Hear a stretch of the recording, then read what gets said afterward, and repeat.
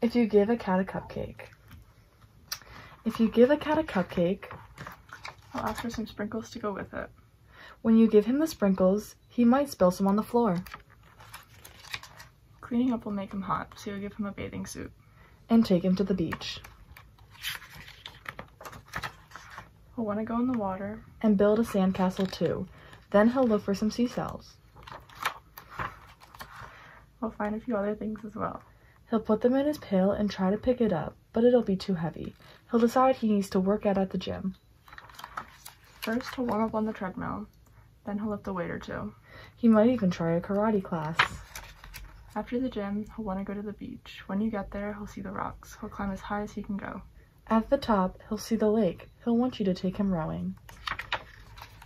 He'll be the captain, and you'll have to row. Then he'll notice the merry-go-round and want to go for a ride.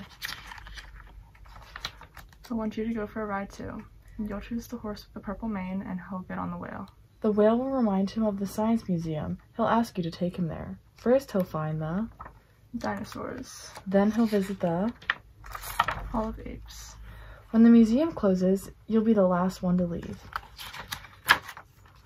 On the way home, you'll pass by the beach. You'll help him gather up all of his things. Then he'll want to race you. When you get home, he'll empty the sand from his shoes. He might spill some on the floor. Seeing in the sand on the floor might remind him of the sprinkles. He'll probably ask you for some.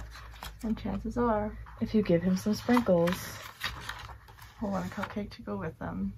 The end.